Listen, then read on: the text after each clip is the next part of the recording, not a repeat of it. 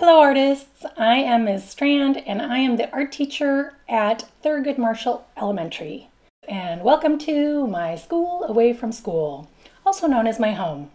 I'm sitting here at my table. I am so glad to be connecting with you today. We miss you, we really do. Your teachers miss you. I miss my students. We can't wait to see you again. But in the meantime, I'm really glad that we can have this chance to make art together. So I'm going to show you an art activity, but before I do, we're going to think about art. Let's think about art. For materials, you will need a pencil or pen and a piece of paper. You might want to use crayons, markers, or colored pencils, if you have them. That's a bonus, but you don't need them.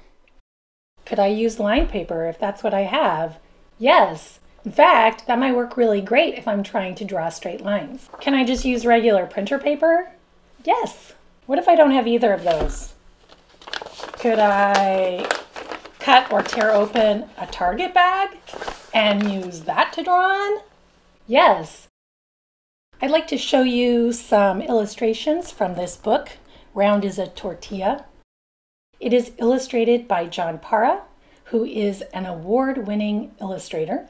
John Parra grew up in San Diego, and he says that his Hispanic heritage gives him rich imagery for him to use in his illustrations. So let's keep that in mind as we look at his paintings. Round are sombreros, round is the moon, round are the trumpets that blare out a tune. Can you find the circles in this illustration?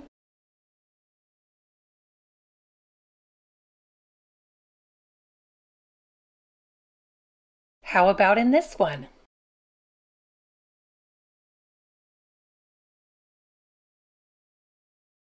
What shape do you see repeated in this painting?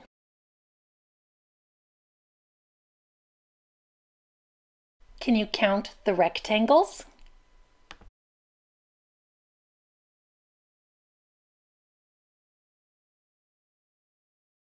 What colored triangles do you see?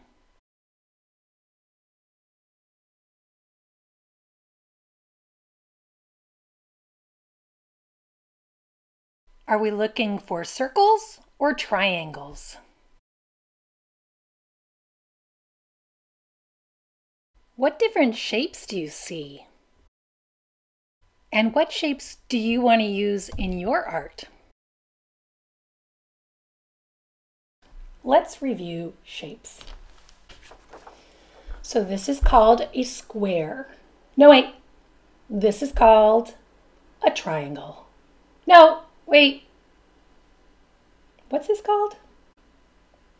Oh, right. A circle. Thank you. Oh my goodness, it's a square. Woo! Do you know what? A square has the same length on all four sides. Yes, it's true. You could measure. It would be true. I love triangles, but I have to admit something kind of embarrassing. Sometimes I call them rectangles. I think it's because they both have the word angle in them. So I am going to try to remember that it's a triangle. A triangle has three sides, and no matter what length the sides are, it's still a triangle if it has three sides. Do we remember how many sides a rectangle has? I can't hear you. Oh, yes, four, exactly. Hey, second graders, I can hear you. I realize that not everyone here watching is in kindergarten. But don't worry, I have some advanced drawing techniques that I'm going to be teaching you in just a little bit. So hold tight. An oval is basically a squished down circle. Do you want to see my trick for drawing an oval? You make a T, then I just draw curves in between, and that gives me my oval. This is called a trapezoid. Can you say trapezoid?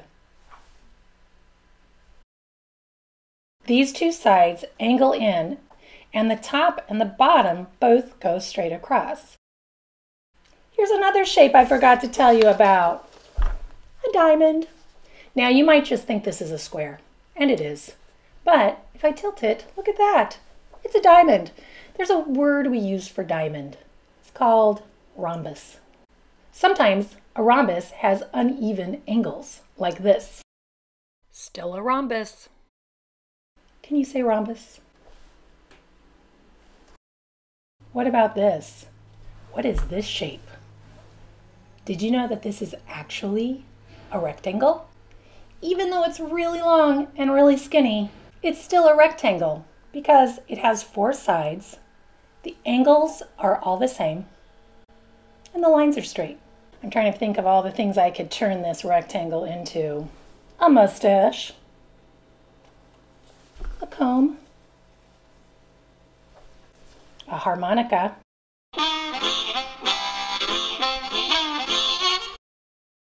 let's make art. Now I will show you some ideas that you can use in your project. Then it will be your turn to make art. I don't know about you, but I don't have a lot of art materials in my house right now. So I'm going to show you what to do if all you have is a paper and pencil. I'll also show you some things you can do if you do happen to have a few colors.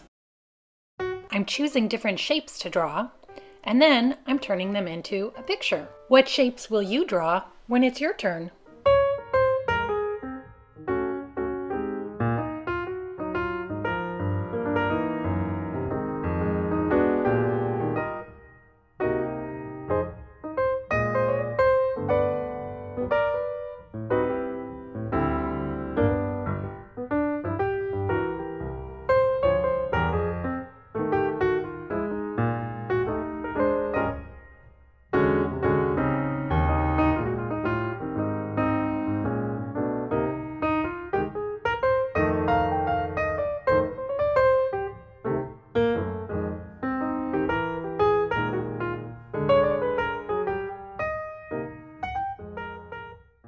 I'm going to add some shading to my tree. Using the side of my pencil, I am shading in a dark triangle, then a medium triangle, and a light triangle.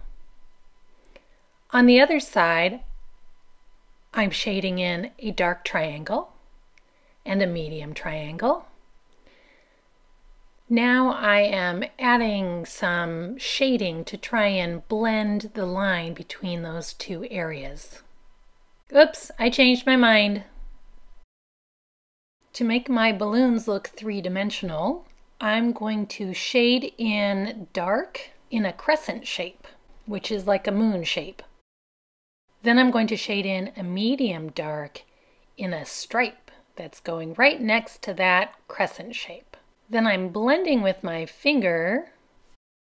Sometimes I have to go back in with my pencil and add a little shading just to soften that line that goes between the dark and the medium shading.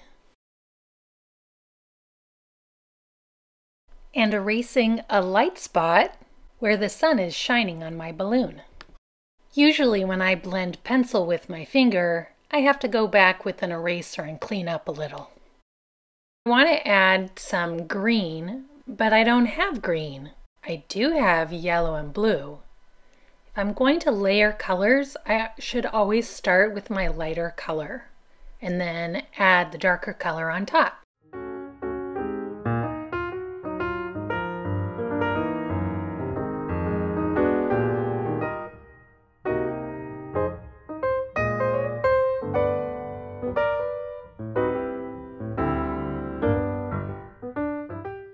I can add extra color to add shading to this person's face.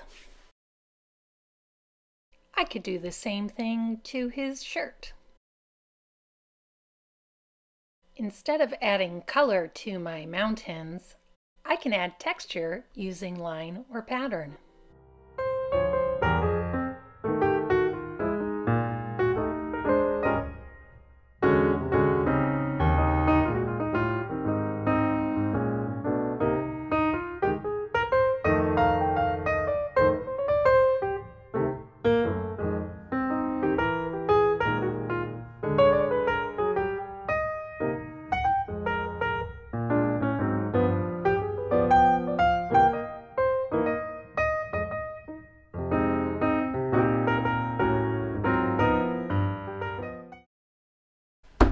Okay, artists, no more fooling around.